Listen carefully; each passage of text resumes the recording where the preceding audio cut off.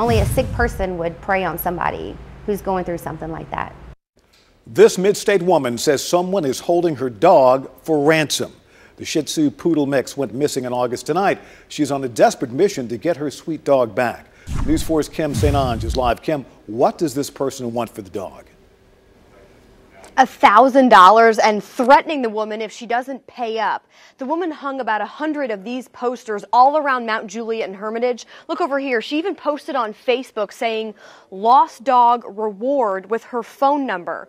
Well, instead of helping, she believes someone is trying to scam her or take advantage of her.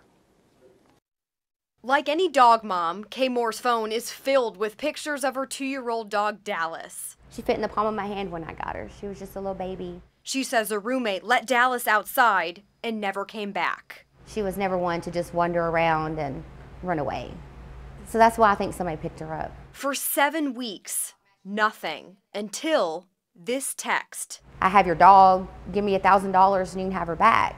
When Moore asked for proof, the texter replied, "The dog likes to do some dance. I'm not sending any pictures," then threatened to sell Dallas if she didn't pay. On one hand, I think maybe they do have her and they are trying to get this money, but why wouldn't you send me proof if you do? And then on the other hand, you know, you're not wanting to show me proof, so maybe it is a scam.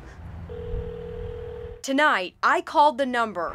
The text now subscriber you were trying to reach is not available. No luck. 60 seconds later, a text saying, quote, "I already sold it." When I pressed for more information, no response. I have to think how many people are they doing this to before they actually get one that does that, you know, and I'm just trying to prevent that if that's the case. And whether this is a scam or not, always a good idea to report this to police. More plans to do that. I do want to tell you, a local vet warns all of you pet owners about leaving your pets out and just letting them run for free. So when you let them out in the morning, keep a close eye on them. She says the bad guys, they really are just looking for any easy opportunity to snatch them up and make a quick buck.